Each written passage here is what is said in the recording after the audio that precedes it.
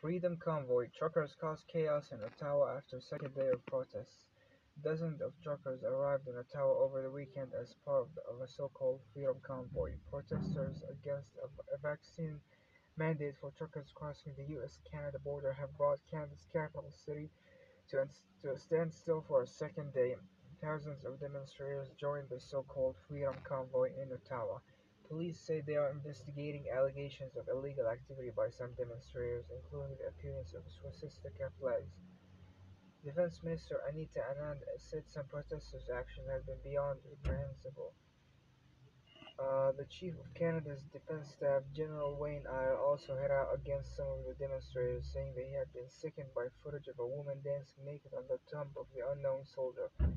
Ottawa police said in a Twitter post that civil investigations were now underway into the desecration of a number of monuments in the capital city, as well as threatening illegal, intimidating behavior to police, city workers, and other individuals, and damage to a city vehicle.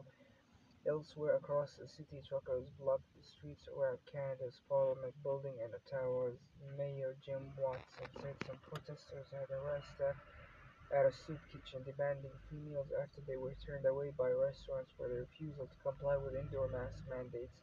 Prime Minister Justin Trudeau and his family were also forced to leave their homes in Ottawa over safety concerns on Saturday.